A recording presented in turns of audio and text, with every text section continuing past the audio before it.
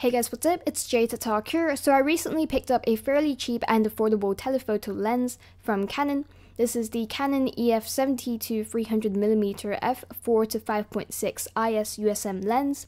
So going through the contents of the package, you get the lens itself, along with a few documentation including a warranty card from the store of purchase, a quick start manual, and a CD.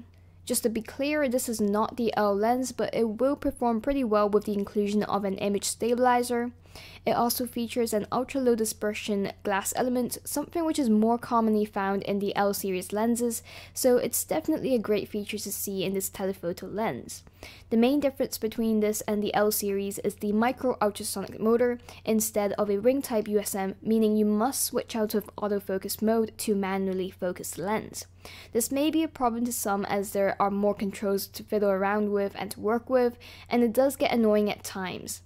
The main reason I got this lens is for the zoom, which will definitely help me out in shooting, and partly because it was on sale over at Digital Rev.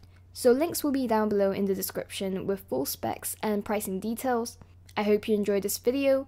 Please be sure to like, comment, subscribe, and I'll see you in the next one.